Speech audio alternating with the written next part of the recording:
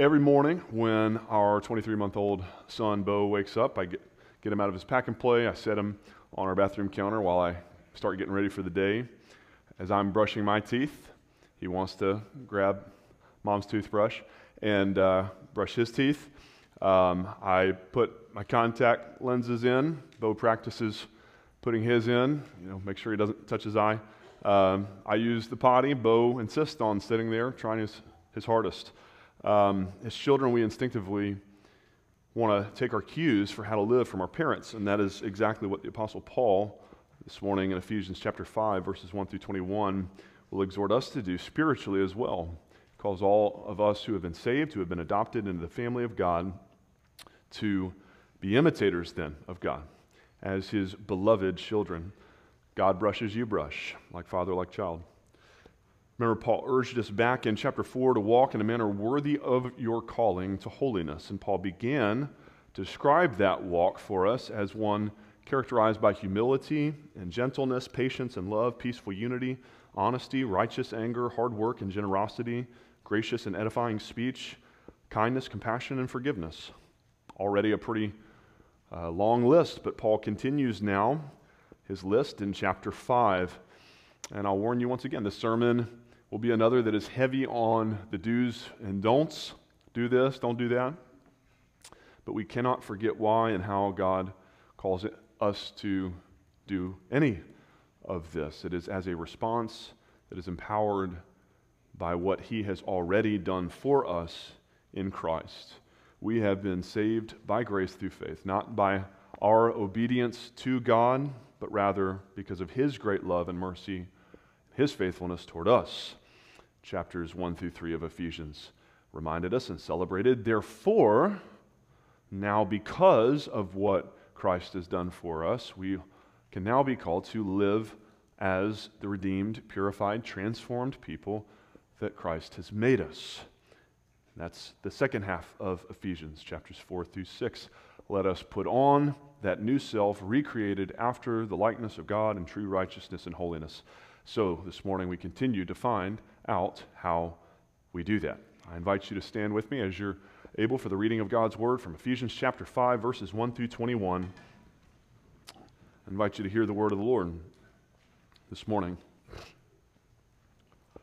Therefore be imitators of God as beloved children, and walk in love, as Christ loved us and gave Himself up for us, a fragrant offering and sacrifice to God. But sexual immorality and all impurity or covetousness must not even be named among you, as is proper among saints.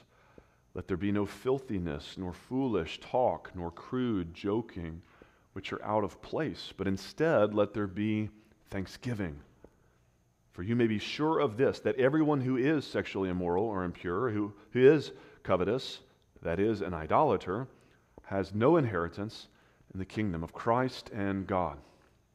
Let no one deceive you with empty words, for because of these things the wrath of God comes upon the sons of disobedience. Therefore do not become partners with them, for at one time you were darkness, but now you are light in the Lord. Walk as children of light. For the fruit of light is found in all that is good and right and true. And try to discern what is pleasing to the Lord. Take no part in the unfruitful works of darkness, but instead expose them. For it is shameful even to speak of the things that they do in secret. But when anything is exposed by the light, it becomes visible. For anything that becomes visible is light. Therefore, it says, awake, O sleeper, and arise from the dead, and Christ will shine upon you. Look carefully then how you walk, not as unwise, but as wise, making the best use of the time, because the days are evil. Therefore do not be foolish, but understand what the will of the Lord is, and do not get drunk with wine, for that is debauchery, but be filled with the Spirit, addressing one another in psalms and hymns and spiritual songs, singing and making melody to the Lord with your heart, giving thanks always and for everything to God the Father in the name of our Lord Jesus Christ, submitting to one another out of reverence for Christ. This is the word of the Lord. Thanks be to God. You may be seated. Paul begins by quickly but importantly reminding us here of why we walk in holiness in the first place. He offers us two reasons. First, because, as we open with, we are children of God. Those who want to, therefore, imitate our Holy Father. And we are not just children, we are beloved children. I think of my own children lately. Ellery, my daughter, asked me to play every day after work. Can we go outside and pepper the volleyball together in the yard? She might ask me to do that if she was just a child, just to spend time with me, or perhaps to try and earn my love. But how much more motivated is she knowing that she's already got it?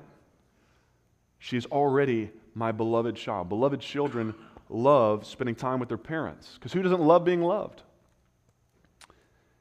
And enjoying a game together, a game that I love, is an opportunity for her to experience my love for her as well. Church, holiness is the game that our Father loves to play. He is holy, holy, holy, and He invites us to come play with Him in the yard and experience His love for us as we do so.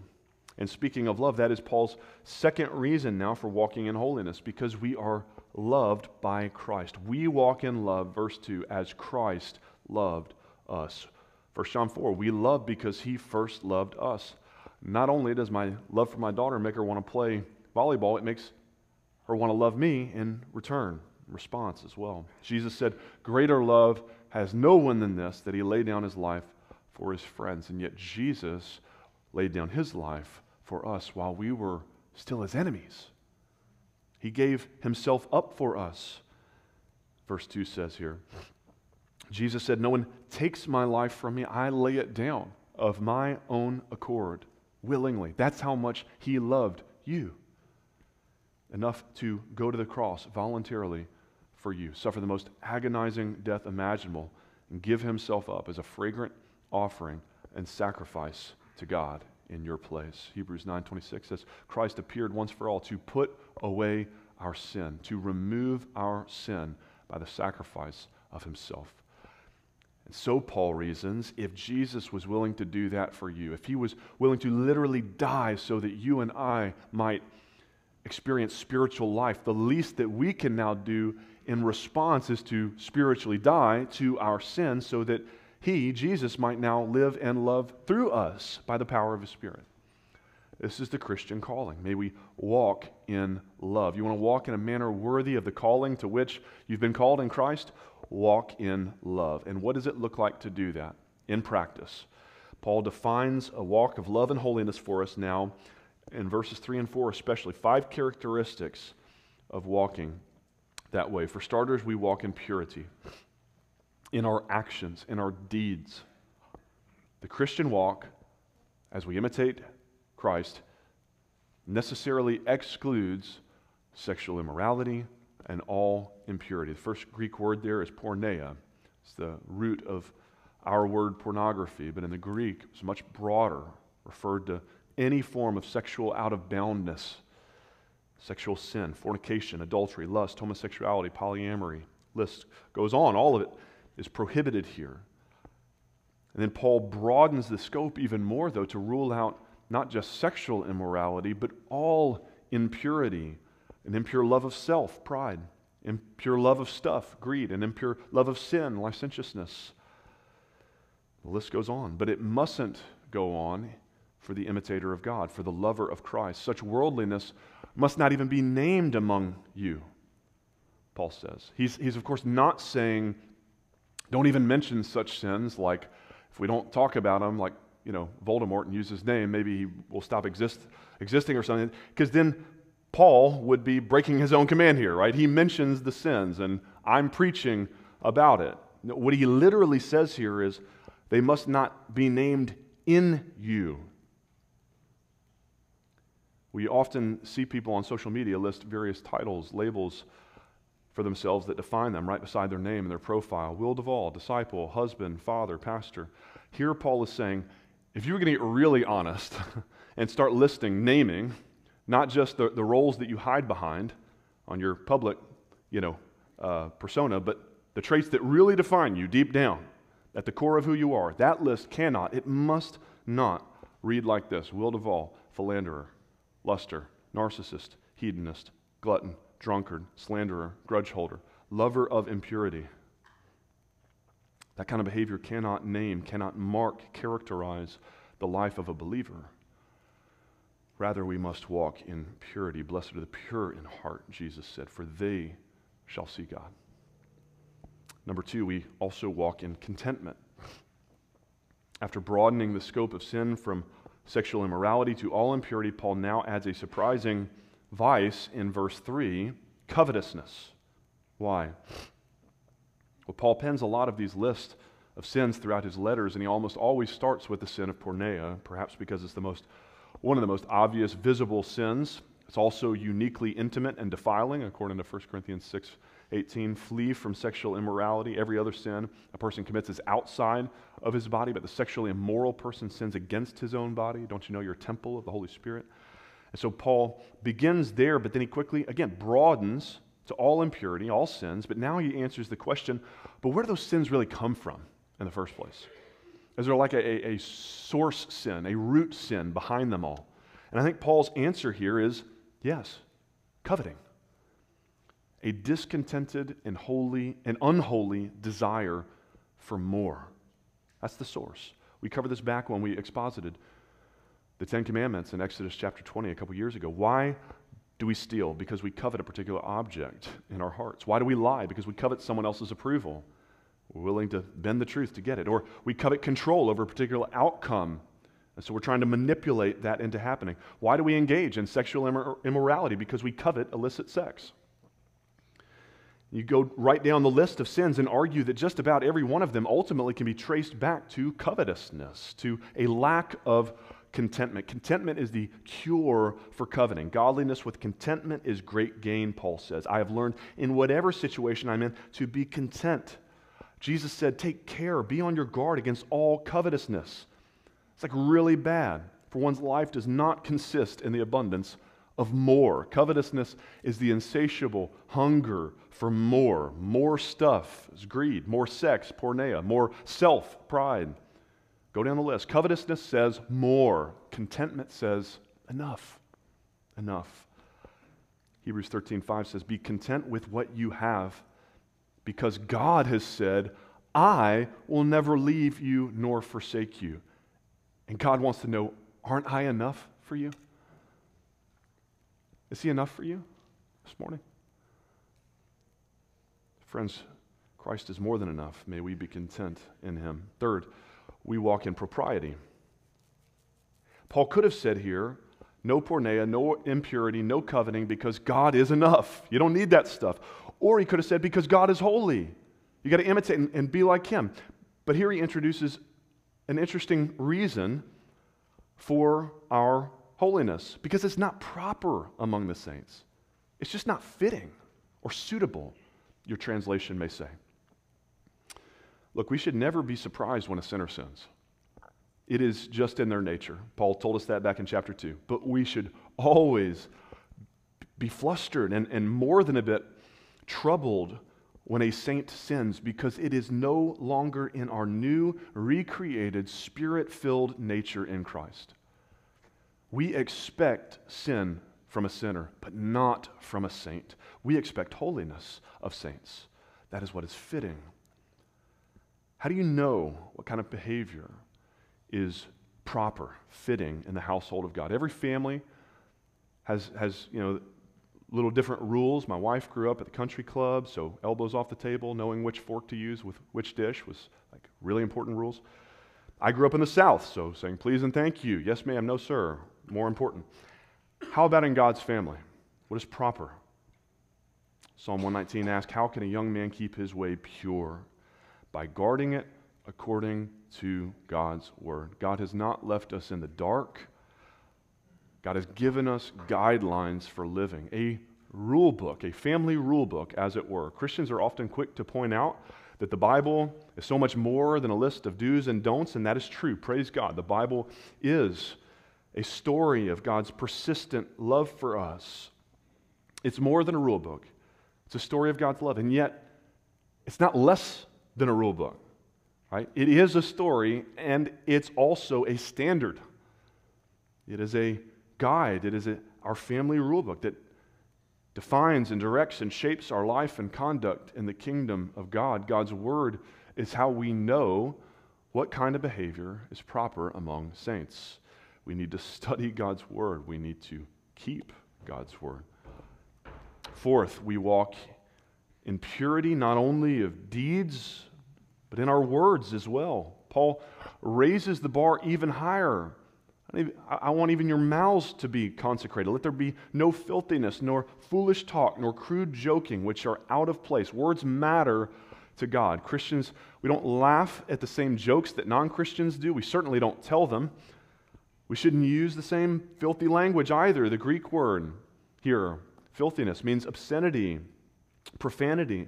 I mentioned last week in verse 29 of chapter 4 that when Paul said, let no corrupting talk come out of your mouths, but only that which builds others up, he wasn't really talking about stubbing your toe and letting a four-letter word slip out. He was talking about denigrating others as opposed to edifying them. But now, here in chapter 5, Paul goes even beyond that and does seem to be prohibiting all kinds of obscenity. You say, well, that's just a word. It's just a word. But one way to think about this is that our words are just yet another opportunity for our holiness, literally our set-apartness, to be different than those around us. Not so that we can look or feel morally superior to them, look down our noses at others, but rather so we can stand out in a way that might actually open up an opportunity for us to witness to others, or at least not to ruin it. I love Nate Bargatze. I've quoted some of his jokes, some of my sermons. Funniest guy on the planet. He's the only guest in years that has been asked to host SNL twice in a calendar year, and for good reason. And yet he is also the only one who doesn't swear or talk about sex in his jokes. You know how rare that is? Do you have any idea how hard that is to be funny? Please don't send me your links to your favorite Christian comedians this week. Tim Hawkins and John Crist, they're not funny. I think a lot of their jokes, cracking jokes about the church, constitute the kind of foolish talk that Paul is warning us against here in verse 4. We don't make light of important spiritual things. But to be funny without having to resort to profanity or smut is hard. And just look at the platform that God has blessed a guy like Brian Regan or Nate Bargatze with because of it. They stand out. We Christians ought to be like that, not necessarily with our humor. Not everyone is going to have that gift, but we can all use our words in a way that honor the Lord and attract others. If filthiness and crude joking offends others, our words ought to attract them. Fifth, we must walk in thanksgiving. And this is another admonition that seems to come a bit out of the blue. We don't expect Paul to contrast it here with obscenities and foolish talk and crude joking, but that's what he does. He says, don't use your words in that way. Rather, use your words to express gratitude. Don't give offense, give thanks. It's a kind of odd juxtaposition, but here's what I think Paul is highlighting. Filthiness, foolishness, foulness, they exploit the fallenness of this world. They hold up what is ugliest and most broken about this world and say, hey, look at this, laugh at this. Whereas thankfulness highlights what is best and most beautiful in this world that God has created and still superintends and loves and says, praise God for this. Thank you, God, for that. Let's focus on these things. Let there be thanksgiving. I know it's just around the corner, but every day should be Thanksgiving in the life of the believer. Paul says later in verse 20, give thanks always and for everything to God the Father. Colossians 3:17, whatever you do, in word or in deed, do everything in the name of Jesus, giving thanks to God the Father through him. Now in verse 5, Paul shifts a bit from commending how we ought to walk to cautioning us about why it's so important that we walk that way. Paul has been reviewing the rules. Now he stops to consider the rationale behind the rules and some reminders to help us keep them. First of all, we need to be warned. Verse 5, you may be sure of this, that everyone who is sexually immoral or impure, who is covetous, that is, an idolater, has no inheritance in God's kingdom. 3 points I want to make here. First, notice Paul lists idolaters explicitly now. He warned us against porneia, impurity, covetousness, the same list back in verse 3, but now he adds in this parenthetical clarification that he's talking about idolaters specifically. Why? I think that is Paul's shorthand for all sinners. Elsewhere, Paul includes these long lists, like 1 Corinthians 6, sin list. The unrighteous don't inherit the kingdom of God. Neither the sexually immoral, same list, nor idolaters, starts the same way, but then it goes, nor adulterers, nor practitioners of homosexuality, nor thieves, nor greedy, nor drunkards, nor revilers, nor swindlers, nor gossip, and he goes on and on. But here, Paul says, look, I can stop just with idolaters, because once again, I think we could argue that this sin really encapsulates all of them. What is idolatry? It's when you make something, anything, more important to you than the Lord. That's all sin. Whether it's your spouse, your kids, your job, we've got different names for certain ones of those idols. When you make an idol of your stuff, we call it greed. When you make an idol of sex, we call it lust. When you make an idol of self, we call it pride. And go on down the list. But Paul includes idolatry here, I think, to make it clear that all sinners are excluded from God's kingdom. Second thing to note, Paul actually refers to the kingdom of Christ and God. That phrasing sounds weird, Christ and God. It's the only time it's found this way in the whole Bible. And there are really just a couple other places that even discuss the kingdom as belonging to Jesus at all. Usually, the Bible would just say the kingdom of God. So why does Paul mention Christ here? It's often said to err is human. It's normal to screw up. It's just human nature. Paul says heresy, because then you've either got to say that Jesus wasn't fully human, or you've got to say that he erred, he sinned. And so I think Paul mentions our inheritance in the kingdom of Christ here to subtly remind us that sin can never be treated as an inevitability in the life of the believer, the saint, the Holy One. Sin is no longer just our nature. Don't blame me, it's my nature. We've been given a new nature, created after the likeness of Christ in true righteousness and holiness. Now live like it, Paul says. If idolater was Paul's shorthand for sinner, one who is excluded from God's kingdom, Christ, the kingdom of Christ, is his shorthand for inclusion, the ones who can be included, because the kingdom is reserved for perfect people, for Christ and those who are in Christ. Heaven is a perfect home of a perfect God. If he starts letting imperfection, sin in, he's going to ruin it. No, we must put off the old self and put on the new man in Christ. I've been crucified with Christ. It's no longer I who live, but Christ who lives in me. And Jesus shows us how to live. This whole long 2-part sermon last week, this week, on the walk of holiness could really be summed up in a single word. How then shall we live? Christ-like. Christ-like. Keep your way pure by guarding it according to God's word, sure. But Jesus is God's word. His word made flesh. So if you want to know how to walk, just walk like him. Walk like him as disciples, as followers of Christ. The third and primary point to note here, subpoint under verse 5, is Paul's warning. Why does Paul warn Christians? Remember, he is writing to these saints in Ephesus, the saved folks. You might ask, chapter 1, haven't they been sealed with the Holy Spirit, the guarantee of their inheritance until they acquire the possession of it? Can you really be unsealed and lose that inheritance?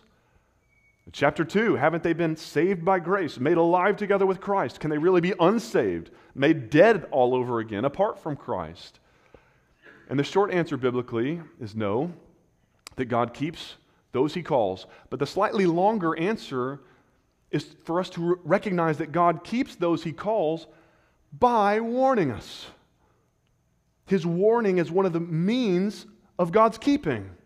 His keeping, sustaining grace in our lives. Warn an unbeliever about hell and he'll scoff. Warn a believer about hell and she'll shudder. And rightfully so.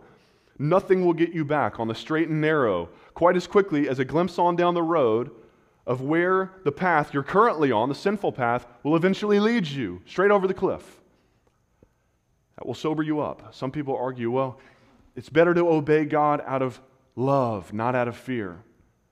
Listen, God himself says over and over again in his word, look, I want you to obey me for any and every reason. He says, I've got a carrot and a stick, and I'm not afraid to use both of them to motivate your obedience. Jesus warned us, do not fear those who can kill your body but not your soul. Rather, fear him who can destroy both your soul and body in hell. Who's that? Who's the only person who can send anyone to hell? That's God. Fear him. God's word says the fear of the Lord is the very beginning of all wisdom. It's the whole duty of man, fearing God and keeping his commandments. You're called to fear God. Be warned. Paul's second reminder now in verse 6. Be discerning. Let no one deceive you with empty words. Be discerning. It harkens back to Paul's exhortation in chapter 4 to grow up so that we may no longer be children, tossed to and fro by the waves and carried about by every wind of doctrine, by human cunning, by craftiness and deceitful schemes. Don't be easy prey for false teachers, for wolves in sheep's clothing. For because of these things, the wrath of God is coming upon the sons of disobedience, and you don't want to be standing nearby when the lightning strikes. How do we develop this discernment? You've probably heard it said before, but they say the best way to spot a counterfeit is what? By being so deeply familiar with the real thing. I don't know if it's true or not, but it's repeated so often in sermons, this illustration, that it's kind of got to be true by this point. I'll just quote John MacArthur so you can blame him if it's not true, but here's his book. Federal agents don't learn to spot counterfeit money by studying the counterfeits. They study real bills, genuine bills, until they master the look of it. Then when they see the bogus, fake money, they recognize it. It's certainly true when it comes to truth, to Christian doctrine. The best way to spot heresy is by knowing God's word, by knowing the truth deeply. Let no one deceive you. Be discerning. Next, Paul says we need to be reminded. Be reminded of who we are and of whose we are. At one time you were darkness, but now you are light in the Lord. You belong to him. Walk then as children of light. You are a chosen race, a holy nation, a people of God's own possession, that you may proclaim the excellencies of him who called you out of that darkness and into his marvelous light. And Paul says you weren't just in the darkness, you were darkness. You were dead in sin, sons of disobedience, by nature children of wrath, doomed for damnation, rightfully so.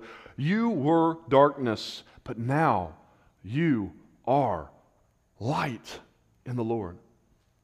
Total transformation. Therefore, walk like it. Be who you are. Remember whose team you're on nowadays. See, there's this cosmic spiritual battle raging all around us. Paul says, don't forget which side of it you're fighting on. We'll get to that here in a couple weeks of Ephesians 6 and the armor of God, the spiritual battle. Paul says, don't forget which side you're fighting on. I know you were formerly at war against God, but then by grace, he opened your eyes to see, your ears to hear. You heard and received his gospel invitation to leave the futility of your rebellion and come and join the winning side, the good guys, to put off your old self and put on a new uniform, to put on Christ.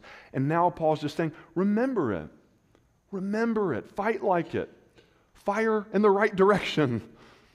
Walk like the beloved children of God that you are, not like the children of wrath that you once were. And then he reminds us how we walk that way. The fruit of light is found in all that is good and right and true. Whatever is true, whatever is honorable, whatever is just, whatever is pure, whatever is lovely, whatever is commendable, if there is any excellence, if there is anything worthy of praise, think about these things. Meditate on them, pursue them, strive for them, walk in them. And if you're still not sure, just do your best. That's verse 10. Try your best, Paul says, to discern what is pleasing to the Lord. It's not always going to be, actually it's often not going to be as clear-cut as good versus evil, light versus darkness. Like, does God want me to take this new job or stay where I'm at? Does God want us to sell the house and move to this neighborhood or stay where we're at? Does God want me to vote on Tuesday or abstain? Amendment 3 is clear cut. Go vote no on Tuesday. But a lot of other stuff on the ballot, a lot of other decisions we have to make in life, you just do your best to pray and in your conscience try and please the Lord. We want to be discerning, know your Bibles, test the spirits. The mature have their powers of discernment trained by constant practice to distinguish good from evil. That is important. It's important for the black and white decisions, but in the gray, in most of life, in the gray, just do your best to please the Lord. Fourth, we ensure that we stay on the right path by staying above board. Above board means to be open, transparent, not hidden and concealed in the dark. Sin loves the dark. It is shameful to even speak of the things that they do in secret, Paul says. Jesus declared, the light, me, I am the light of the world, and I've come into the world, but people loved the darkness rather than me, rather than the light, because their works were evil. And everyone who does wicked things hates the light and does not come to the light, lest his work should be exposed. Paul says that's exactly what I want you to do, is the opposite. He says take no part in the unfruitful works of darkness, but instead expose them. Bring them to the light. The light is the best disinfectant for sin. Sin thrives in the dark. It feeds off and grows in the dark, but it shrivels and dies in the light. John Owen said, be killing sin or it will be killing you. Paul tells us here the most effective way to kill your sin. You've got to bring it to the light. When anything is exposed to the light, he says it becomes visible. It becomes killable. You can't kill what you can't see. David mourned, when I kept silent about my sin and concealed it, my bones wasted away. But when I acknowledged my sin to you, O Lord, and did not cover over it, try and hide it, you forgave my iniquity. 1 John 1, if we say we have no sin, we try and stuff it way down and hide it under the shiny, happy Christian face on Sunday mornings, we deceive ourselves and the truth is not in us. But if we confess our sins, God is faithful and just to forgive us our sins and to cleanse us of all unrighteousness. But you don't get it. You don't get it unless you bring it to the light. You got to bring the dirt out from under the rug if you want God to sweep it away for you. And I should also quickly add here that a big part of keeping things above board in your life is confessing our sins, not only to God, but to one another. It is a command, actually, in Scripture, James 5:16. Confess your sins to one another and pray for one another so that you may be healed. The most sinful Christians, not surprisingly, are always the most isolated. This is how wolves hunt. They separate sheep from the flock. And Satan knows you can only show up to life group, to discipleship group, to accountability group, week after week, confessing that sin so much before the light is going to start to shine into that darkness and speak into that darkness. By the way, if that is not what you're doing in your small group, confessing your sins to one another, then what are you even doing? Praying for your neighbor's dog? Don't waste your time. And don't waste each other's time. I don't know about y'all, I'm a pretty busy guy. I don't have time for that. Like if my small group is not helping me fight the good fight, wage war against my sin, I don't got time for it. Confess your sins to one another and bring it to the light. Paul's fifth and most important reminder for us here is that if you and I are ever going to walk in holiness, we need more than warnings, we need more than discernment, we need even more than real Christian community that exposes sin and accountability. We need resurrection. We must be resurrected. Jesus said, unless you are born again, you cannot see the kingdom of God. Flesh and blood cannot inherit the kingdom, nor does the perishable inherit the imperishable. We must be changed, made new, raised to a fundamentally new kind of spiritual life. And that is exactly what Paul declares and celebrates that Jesus has done for us. Remember back in chapter 2, even when we were dead in our trespasses, God made us alive together with Christ. He raised us up with Him. He seated us in the heavenly places in Christ Jesus. Church, we've been resurrected. Therefore, Paul says, be resurrected. We have been raised to new life. Now walk in that life. Awake, O sleeper. Arise from the dead. Quit praising Christ from the prison cell that He freed you from. Leave it, and then Christ will shine on you.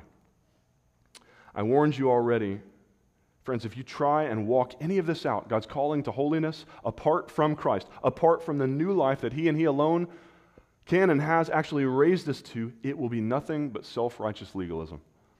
It is only in Christ, when He shines on us and through us, that we can walk in a manner worthy of our calling. People who are dead in their sin, don't need a little help. They don't need just a little guidance. They don't need a moral example. They need resurrection. Have you been raised this morning from spiritual death to eternal life in Christ? That's it. That's it. That's game, set, and match for all of this being holy and all the way you're supposed to live. You can't do it without that. You've got to be raised to new life in Christ. And for those who have, Paul offers us now 5 final words of exhortation in closing. And we'll go quick. We could, of course, spend a whole Sunday on any one of these verses, any one of these admonitions, but that is, of course, true of all of Ephesians. I'm trying to take it into chunks that Paul wrote it in. First, Paul says, walk carefully. Watch carefully how you walk. The landmines are everywhere. Sin is crouching at the door. Satan is prowling like a lion. Watch out. Be vigilant. Keep your guard up and your wits about you. There's no room in the Christian life and the Christian walk for coasting. If you are drifting, it will always be into sin. Call it spiritual entropy. All things in this fallen world of ours trend toward chaos and disorder unless they are actively acted upon by Christ. Don't coast. Don't come to church once a month. Don't open your Bible once a week. You need more than that. We cannot live our lives spiritually on autopilot, just blindly going through the motions. We must walk carefully. Second, walk efficiently. He says, make the best use of the time because the days are evil. Life is too short. This world is too dark. We've got to walk quickly. Pick up the pace. Because remember, we are now light in the Lord, Paul said. We walk as children of light. And so Jesus charged us in Matthew 5, let your light shine before others so that they may see your good works and give glory to your Father who's in heaven. If we are the light of the world, Christ's hands and feet, and if the world is really as dark as Jesus says it is, then the faster we walk, the more of it we get to brighten in the relatively few short years that we are given to live here. And as an added bonus, it's also really good for keeping you out of trouble, isn't it? An idle mind is the devil's workshop. It's a lot harder to fall back into sin and darkness when you're so busy fighting against it actively. The best defense is a strong offense. He says, redeem the time. How about the good timing of this admonition? We all got an extra hour last night. How are you going to use it? Extra hour of sleep? Awake, O sleeper. See how it all ties together? But in all seriousness, what if we treated every hour of every day that way? For what it is, as a gift from God to be used, to be redeemed, to be stewarded strategically for His glory. May we make the best use of the time, the relatively few years that God has given us here, to make as big of a kingdom impact as possible. Third, walk wisely. Not as unwise, but as wise. Do not be foolish, but understand what the will of the Lord is. We covered this quite a bit already. The fear of the Lord is the beginning of wisdom. Be discerning. Grow up to spiritual maturity. So I'm going to go on to point number 4. Walk soberly. Don't get drunk with wine. Rather be filled with the Spirit. I'll just make this point on this. I was floored this week. Love what Tim Keller pointed out about this particular injunction. He says, being filled with the Spirit is to get the thing that people get drunk to try and get. You don't have to get drunk to get the joy that the Spirit gives. Alcohol makes you happy because it's a depressant. Your brain becomes less aware of your problems. The Spirit operates on the exact opposite principle. The Spirit doesn't make you less aware of your problems. It makes you more aware of Christ. The Spirit takes the person and work of Christ and makes him so real to you, to your heart, that you begin to say, wait, what were my problems again? The reason we fail to be obedient and make foolish choices in life is because we're not happy enough in Christ. Boy, go home and just chew on that, sip on that this afternoon. But lastly, what does it mean to walk Spirit-fully? To be filled with the Spirit. Paul finishes here with a flurry of 4 fulls that he wants us to be. Walk cheerfully, addressing one another in psalms and hymns and spiritual songs. We ought to sing to one another of God's grace. We walk worshipfully. We sing to Him, singing and making melody to the Lord with all your heart. We walk thankfully, cheerfully, worshipfully, thankfully, if you're a slow rider. Thankfully, giving thanks always for everything to God the Father in the name of our Lord Jesus Christ. And fourth, we walk respectfully, submitting to one another out of reverence for Christ, doing nothing from selfish ambition, but in humility counting others as more significant than yourselves, like Jesus, who though He was God, He didn't cling to His godness, but instead He emptied Himself by taking the form of a servant, a human, mere human, humbling Himself even to the point of death on a cross for you, for me. He gave up His life for us as a ransom for many. Church, that is why we do any and all of this. Why we walk in purity, contentment, and thanksgiving, why we heed God's warnings, why we come to the light remembering our new identity in Christ, why we walk carefully, efficiently, wisely, soberly, spirit-fully, cheerfully, worshipfully, thankfully, respectfully. We do all of it because Christ first loved us. So much so that He laid down His life for you to make us holy. May we now walk in it. Amen.